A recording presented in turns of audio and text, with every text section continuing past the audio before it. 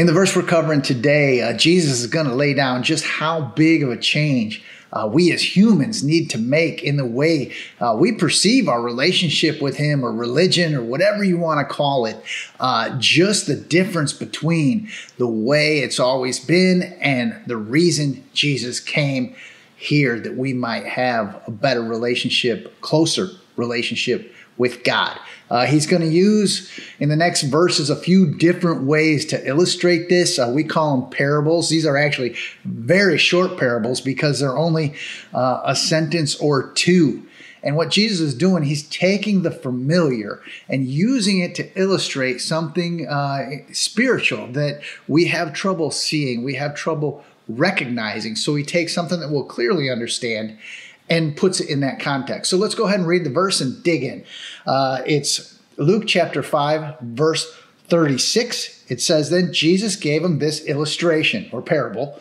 "No one tears a piece of cloth from a new garment and uses it to patch up an old garment. For the new garment would be ruined, and the new patch wouldn't even match the old garment." Okay, so what he's talking about here is clothes, right? I mean, we all wear clothes every day, and we've certainly had clothes that wear thin, get a little dingy, and we want to get new ones, freshen them up, whatever. What he's saying is the new clothing is the new age of relationship with God that Jesus is entering in by His sacrifice, by His grace. Just that relationship part of it.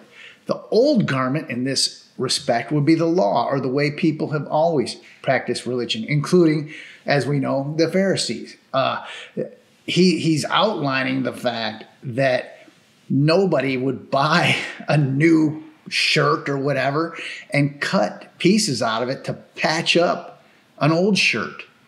It just wouldn't work. I mean, not only would it look bad and messy, and you'd waste the money you just spent on the new garment, but like if you went and washed it, the one shirt's already shrunk, the other one hasn't yet, so it would just deform it and make it worse than it already is. And what he's relating to here, obviously, is the law, the Old Testament law, versus grace, Jesus' grace, that He sacrificed Himself for forgiveness of our sins and our wrongdoings. And he's basically illustrating that, hey, the law, you might think it's good. You might like it. It might be your favorite shirt right now, Pharisees. You think that if you could live up to that law, that you're going to get closer to God, get closer to me. But nothing could be further from the truth. The fact is, you've got to throw that away, because we've got something new. We've got something better, and that's me.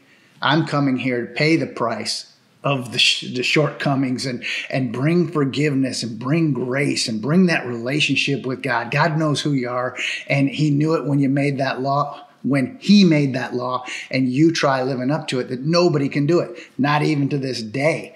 And that's what makes this parable so awesome, because He's saying it's just like an old piece of clothing.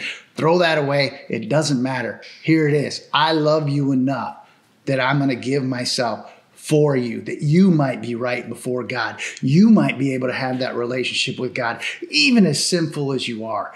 And that right there, my friends, is the heart of the gospel. And it is so awesome. Just the fact that God does love us just the way we are.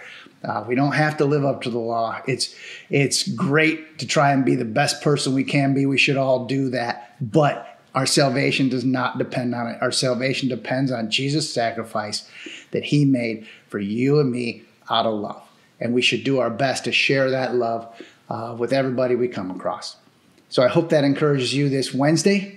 We'll catch you next week on Wednesday Wisdom. In the meantime, we're going to be at Sebring with the USF 2000 Championships this weekend, and then at Texas next weekend. So a busy time for IndyCar ministry. We just ask for your prayers and support during this time. And thank you, as always, for joining us on Wednesday Wisdom.